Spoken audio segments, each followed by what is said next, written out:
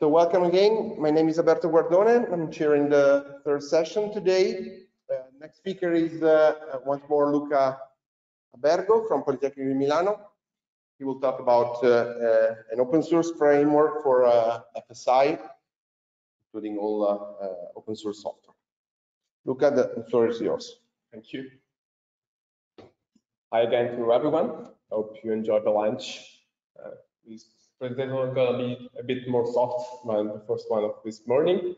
And we're going to talk about fluid structure interaction for helicopters. So we did it combining 3 different software, SU2, MBDyn, and PreCICE.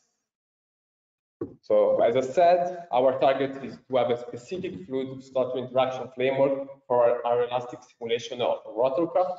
We want it to be modular, open source, and highly specialized, and especially user-friendly.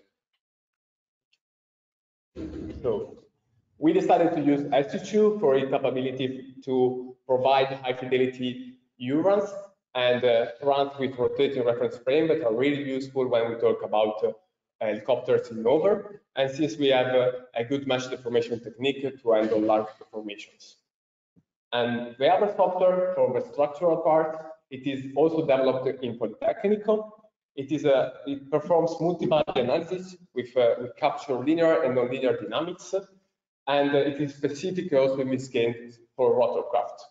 The combination of the 2 software, it is done with this external library, which is called PreCICE, and it is developed in German. Okay. So a few words about MBDyn, which maybe you don't know it. It uses a beam model, but a very specific one where we have non-linear finite elements like beams. It means that they have 6 degrees of freedom. For each node, we obtain the 3 displacement and 3 rotations. And we don't need the assumption of a 0 shear stress deformation. We solve the Newton-Euler equations, and we add the kinematic constraint using Lagrange multiplicators. And we obtain the rotation with a predictor corrector scheme. So we start with a fixed matrix R0, where we predict the rotation, and then we correct it at each time step in a way which is not algebraic, and it is really cheap computationally. The equation evolves in time with a stable multi-step integration. So you can solve FSI in 2 different ways. The standard one, it is the monolithic. So you solve all the definition of the fluid, the domain part, and the interface condition in a unique system. Instead, we decided to implement a partitioned approach.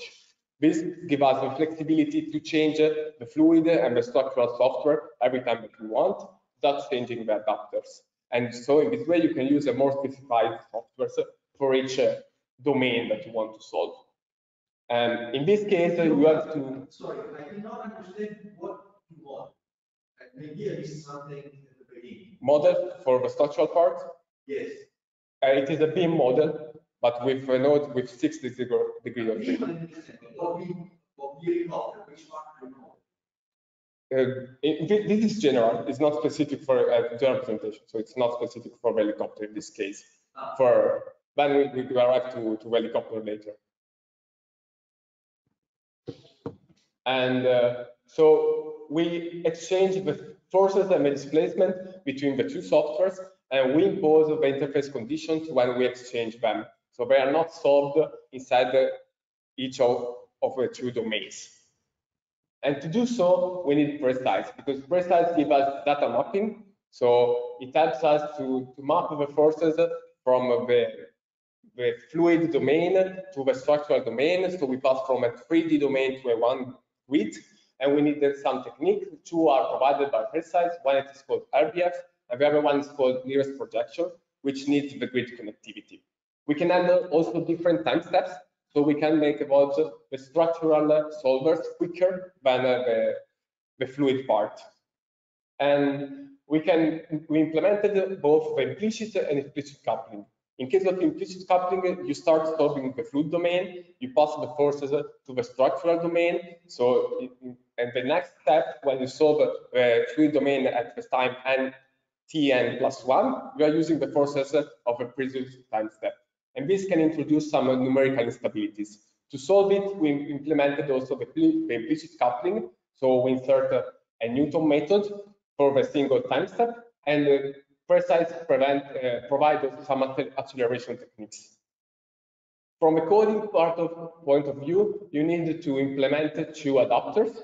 The one in SU2 is done in C++, the one in MBDyn it is done in Python. Why we say that this framework it is user-friendly? Because the entire simulation it is rendered just by one file in XML format that is going to call the run of a single simulation automatically. You just have to compile this XML file. Okay, PreCICE proposed this test case to verify that the code is working correctly.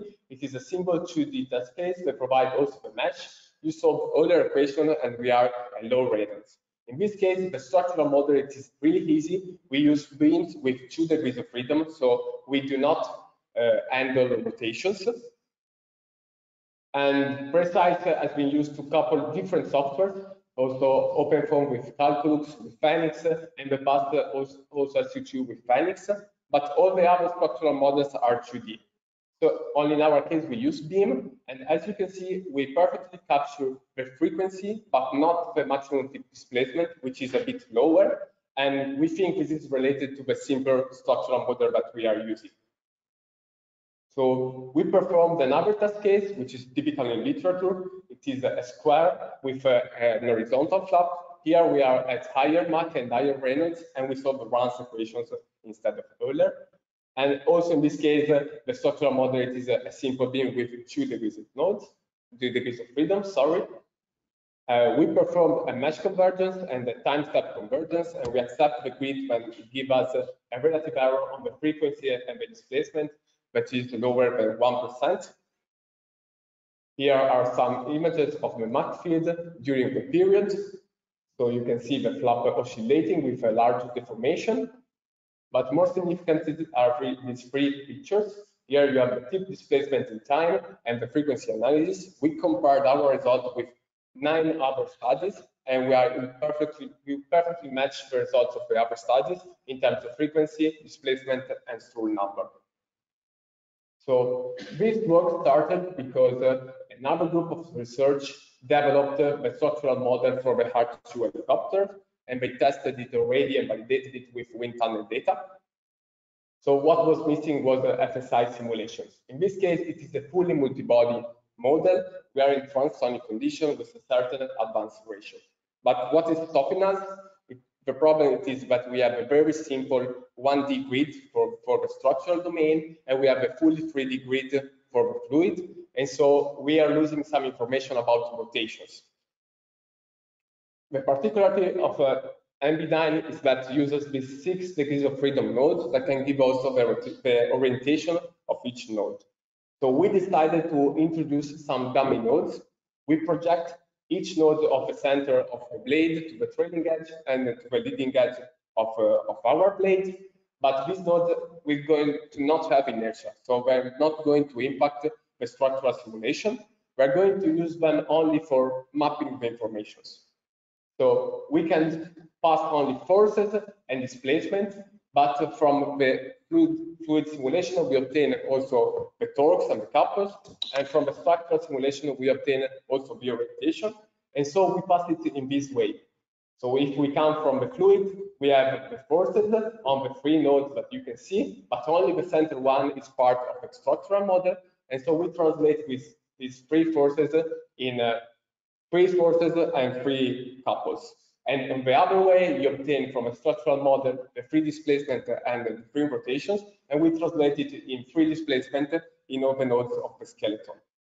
The technique used to pass it from SU2 to MBDyn is RBF, and in the other with a local support, instead from MBDyn to SU2, we use nearest projection. Nearest projection in this case works better with RBF, but it requires the grid connectivity, and we don't want to pass the grid connectivity of the fluid grid since it is too expensive a computational torque. Thank you for the attention.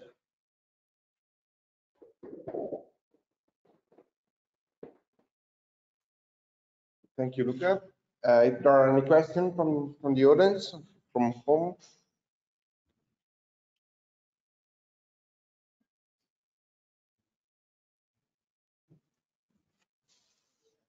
Just a very short one, maybe with which SU2 version I'm working with, the PreCICE standard, because I think they were quite far beyond the current version. Yeah, the first one that they did was in version 4, but we did for version 6 of SU2. So not the last one, but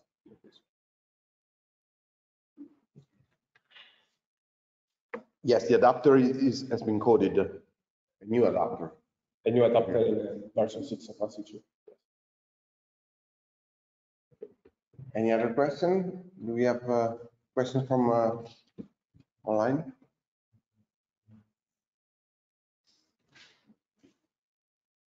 Maybe I can.